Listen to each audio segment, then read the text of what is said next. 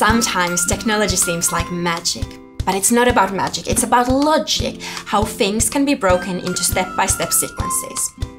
Later in this series, we'll learn about how computers work, what code actually is about, and how everyone can be a computer scientist.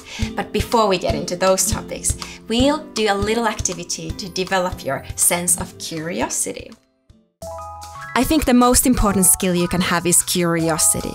Asking how and why is the way we should be approaching technology. Your task is to think of 3 things you've wondered about computers and technology. Like this.